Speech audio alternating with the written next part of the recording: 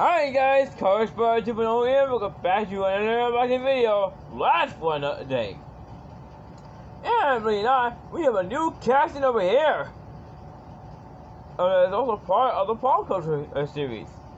Hey, and I know a lot of collectors are going after this one. I know a lot of collectors are going after this one too. And this is Nissan GTR Nismo GT3.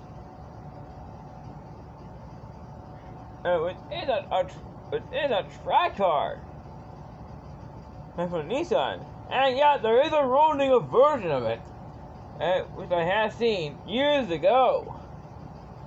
Oh yeah, I got specs for you guys. This one has a liter turbocharged V6 engine of 550 horsepower. Yeah, in seconds, top speed 108 miles per hour. It's only had one seat because it's a track car. It's only made for the track.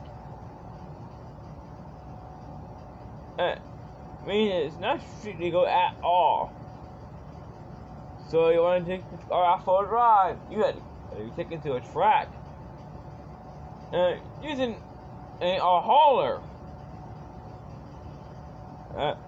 Like a two in front on the track safely.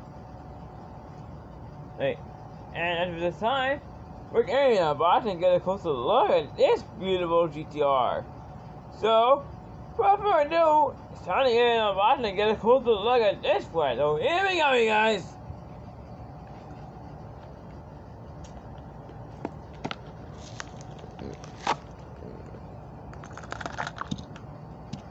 What? I got it louder.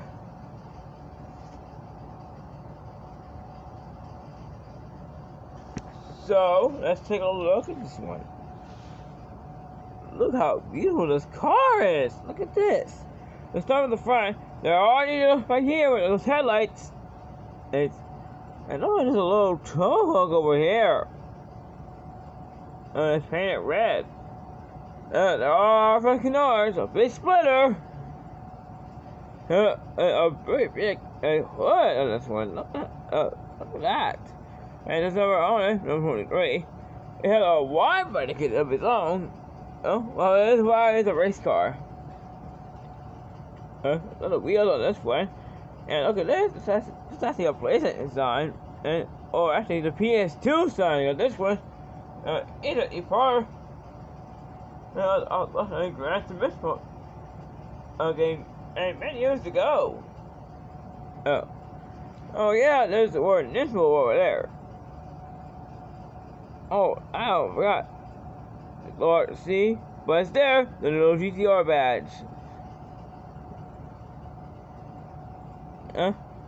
Oh yeah. There are this is where the fuel cap is located.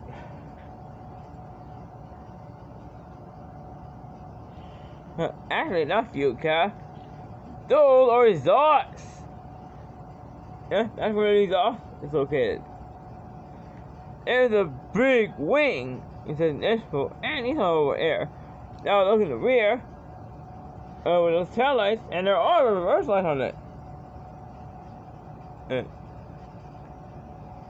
That's different though.